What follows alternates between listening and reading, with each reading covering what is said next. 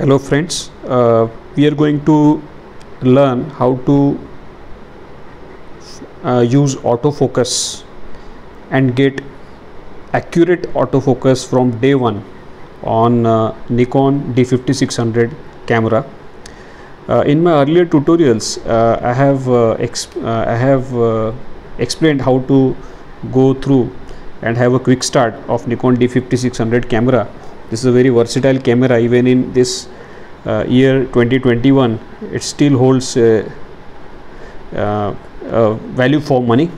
Okay, it has got various features, very sharp 5 frames per second photography it can take, right?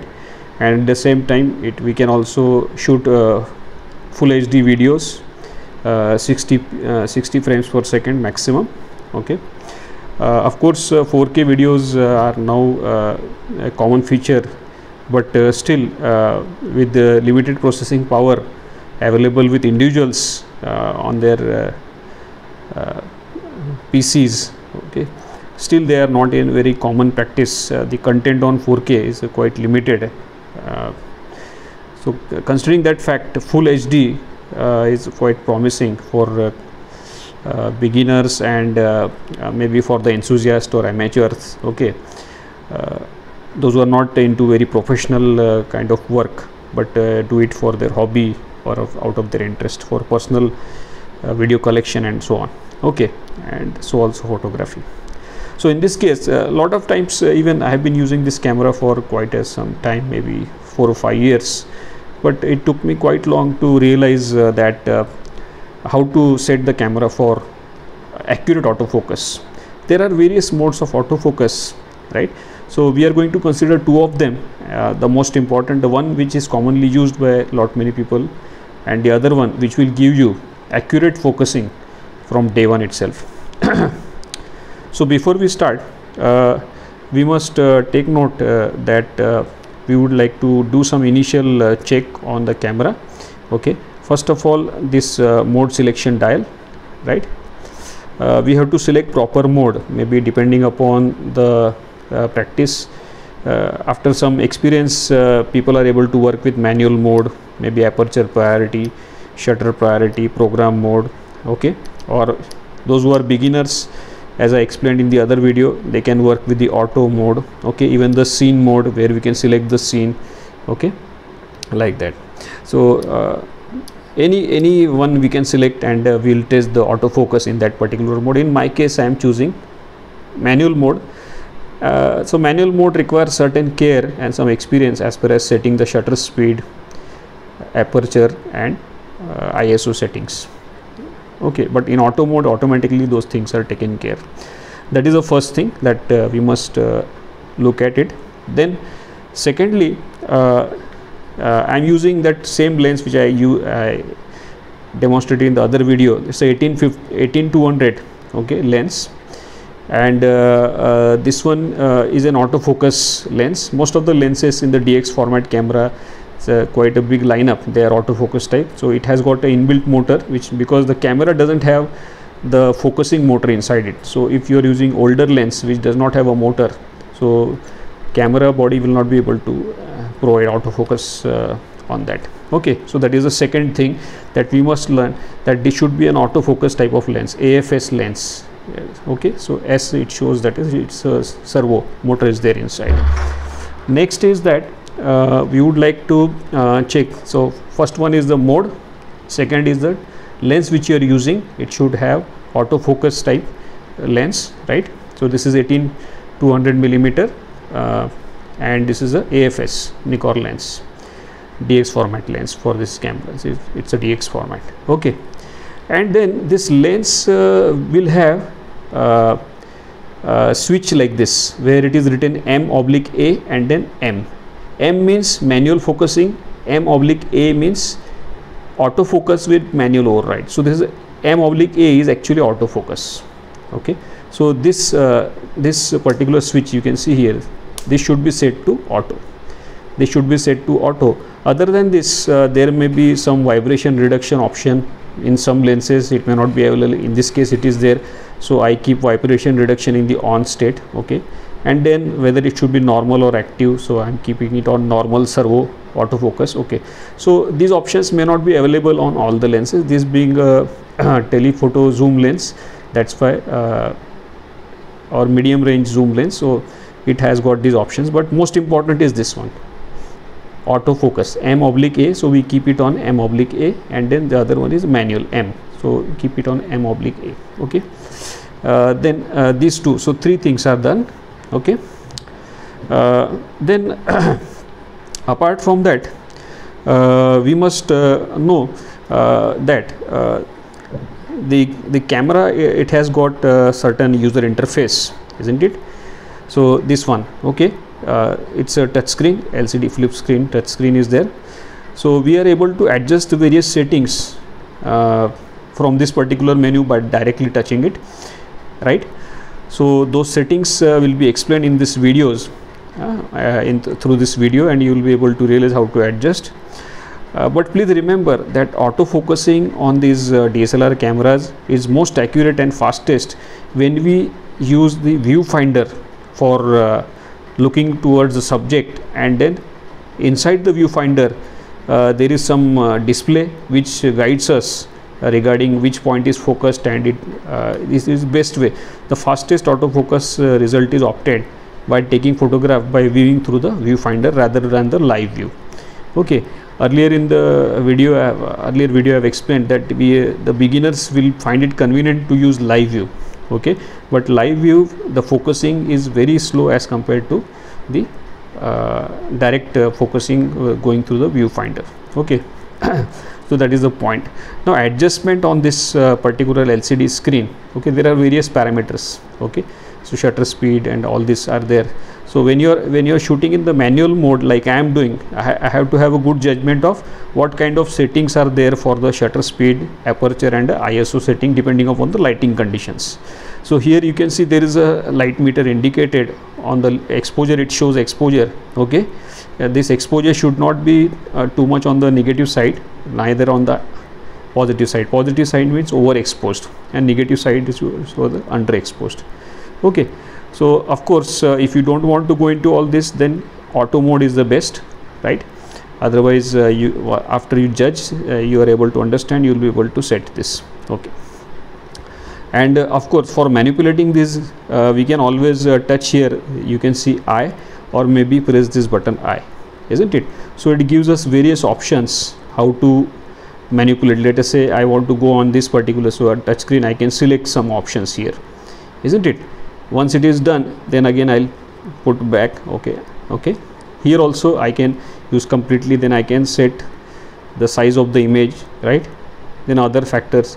So in this video you are going to use this particular user interface, which you can enable by pressing I, okay, or maybe just by touching here at the bottom is written I, so it gives the info, and then directly you can touch on the various parameters and you will be able to set it. Okay, so let us go through this video, and in this video I am going to show two types of autofocusing mode. One which is a autofocus area mode, and the other one is the precise, the more accurate one, which gives you accurate result of focusing every time with a sharp focus from day one. Okay, so that is a single point for autofocus mode with a point selection in the. Let us go through the various settings that needs to be done before we start taking clear and accurately focused photographs. Please remember that this video is about photography and not about videography. So autofocus is for taking sharper images every time, right? So first we have to ensure that the touch point focus selection is enabled on the camera. So for that we have to move to the custom settings menu, right? And within custom settings menu we have to move down all the way and look for the controls option down at the bottom. You can see So we select controls option, and within controls option there are 4 different options available. We have to go to the third option indicated here as F3. So we can either do this by directly through the touch screen or through the navigation button on the camera at the back side. We select F3 to assign the touch function for focus point selection. So when we click on this, various options are given, but we choose the very first option, that is focus point selection, isn't it? But of course other functions can be given as per the requirement. For this purpose we have assigned focus point selection to the touch screen. Now we move back to the main menu. Now the next set of settings, we have to fix up the quality of image and size of image. So we click I button on the touch screen or at the back side of the camera, and it will take us to the info and settings panel, and we can select the image quality to be fine, okay, or maybe normal or basic. As we move from normal to basic, size of the images will reduce, and at professional level people may want to go with raw plus basic or maybe different qualities. So it will give both the images, raw as well as the JPEG image as output. Once this is selected, we just click OK or click I. Next we select the size of the images. So image size, as you can see written here in the center of the menu, image size, it can be either small, medium or large, right? Large means full 24 megapixel images will be generated, but we select small for this purpose. Next we have to select the picture profile. So you can see in the second row down below, so it is currently set at standard. So by default it is on standard, but we can choose neutral or vivid, right, or other options like portrait, landscape and so on. So we keep it on standard itself and click OK. The next two settings are very important. First one is autofocus mode, whether it will the servo autofocus, whether it will be a single servo or continuous servo. So we click on autofocus mode, written as AFA. So various options are there, AFA, then AFS, right? So AFA means auto mode. The camera itself will choose what way the focus works. AFS, AFC. AFS is for static objects, stationary objects. AFC is for moving objects. And lastly, manual focus. So that we are not interested at present. This is autofocus tutorial. Next very important setting is the area mode for autofocus. Let us click on this option, area mode for the selection. Various options are there, right? First one is single point autofocus, 9 point autofocus, 21 point, 39 point autofocus, then 3D for moving objects.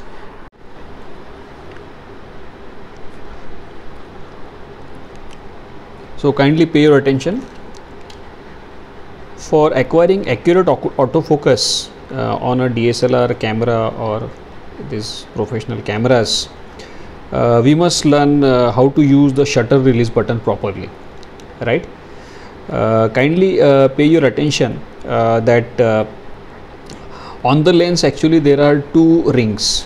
One is a zoom adjustment ring, right, with which we can zoom into a particular subject which is distant. The other one is a focus adjustment ring, but this is only for the manual focus adjustment. But we are working with the autofocus mode. So while holding the lens, make sure that we do not hold the focusing ring and it gets displayed while we are taking the photograph. Always we hold here, okay? That is one of the points. Secondly, while we are holding here, okay, please note that with camera switched on, right, whenever we want to take a photograph, we'll be looking through the viewfinder, right? and while looking through the viewfinder we will search for the right subject and try to focus on it. So how to do that? While looking through the viewfinder, we would like to keep our finger on the shutter button. Okay, we are looking through the viewfinder and we keep a finger on the shutter button and press it halfway. Okay, so you can see here something is happening. The lens window indicates that lens is trying to focus. Okay, lens is trying to focus. Okay, it is moving. Let me just disturb it for the purpose of this video. We should not touch the ring during the focusing autofocus mode. Okay, pay attention. I am trying to press this shutter switch partly. Okay, and then you focus, you look here, isn't it? It will try to adjust the focus, it will try to acquire the focus, right? As it tries to acquire the focus, the shutter button partly, it is not placed fully, it is placed partly. So while we are pressing this shutter button partly, we are also looking through the viewfinder. While we are looking through the viewfinder and pressing this shutter button halfway, we will be able to see the focus point of interest, and now we have to select which focus point we want to focus on, right? So pressing this switch halfway, looking toward the subject through the viewfinder. So I'll just show you. I am pressing this shutter button halfway, so you can see the display, the LCD display info is gone, and then while camera is focused and we are looking through the viewfinder, this touchscreen LCD will act as a focus point selection surface. So finger is there on the focus shutter release button, partly pressed. We are looking through the viewfinder, and at the same time our thumb, we can move very easily. While looking through the viewfinder, I can move in this area and select the appropriate focusing point, isn't it?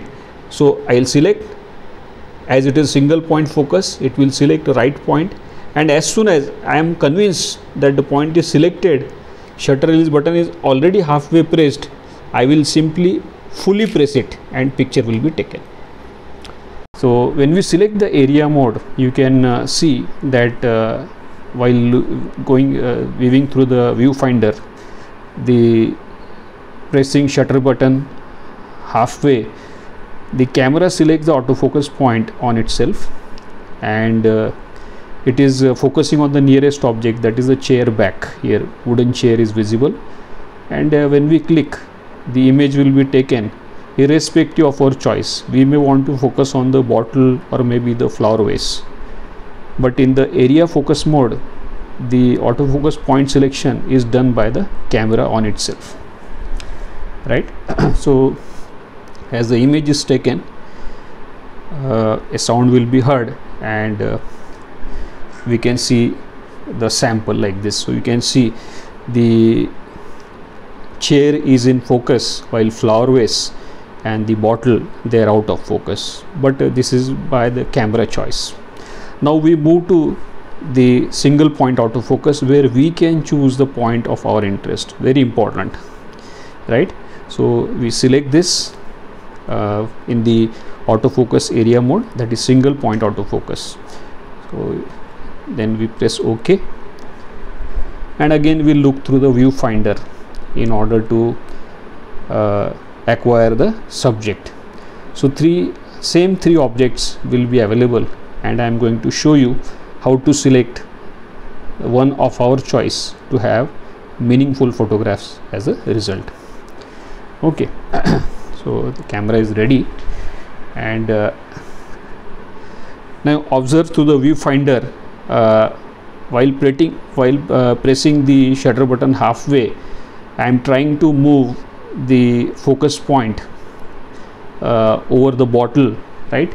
And now I'll be selecting bottle as a point of focus, as a point of interest, and the image will be taken, right? And you can see now the bottle, it looks to be in sharp focus compared to the other two objects in the picture, isn't it? So this is what we want, sharper images. Now let me just demonstrate that if I select the chair instead of bottle or the flower vase, right? So by thumb, while looking and pressing the shutter button halfway, I am selecting the autofocus point to be the chair surface, right, and I click the image, right, and show the sample. Now you can see that the image is now in proper focus. I am showing the cropped image in order to have clarity to see. Now let us move the camera a little bit and try to focus on the flower vase, right. Of course that flower vase was following on too much of corner, so that's why I adjusted the frame. Now let me click with the flower vase in focus. So I am selecting using the touch function, touch screen LCD panel, and I will click the image, right, and clearly you can observe that flower vase is in sharper focus. So this is the idea for acquiring the accurate focus every time we work and obtain sharp images of desired objects, rather than missing the shot and then taking 2-3 photographs every time, then selecting from a set of bunch of photos. Okay, it will save considerable amount of time and it will make us a better photographer. Thank you.